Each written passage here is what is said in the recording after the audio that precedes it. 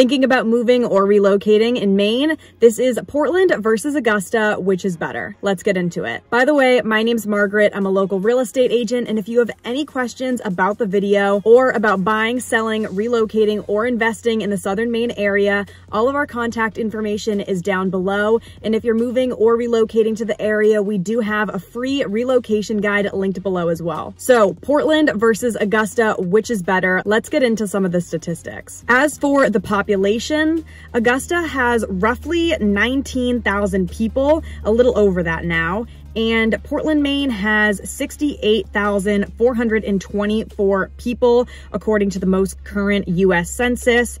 As for land area, Augusta stretches 58 square miles and Portland stretches 70 square miles. The population per square mile in Augusta is going to be 342.7 versus Portland, Maine is 3,175.4.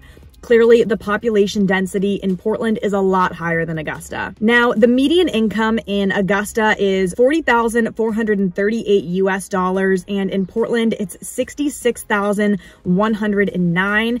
And this is all compared to the United States statistics as well. The median age in Augusta is 45. Portland, it's 36.9. The average home price in Augusta is $236,300 US dollars. And in Portland, it's $451,100. The unemployment rate in Augusta is 5% compared to 5.2 in Portland, Maine, and 6% nationally. And the average commute time is pretty similar in both cities, but it's slightly shorter at 17.47 in Augusta compared to 19.13 in Portland. While statistically, these cities do have a lot of statistics that are fairly similar, they clearly have some pretty big differences.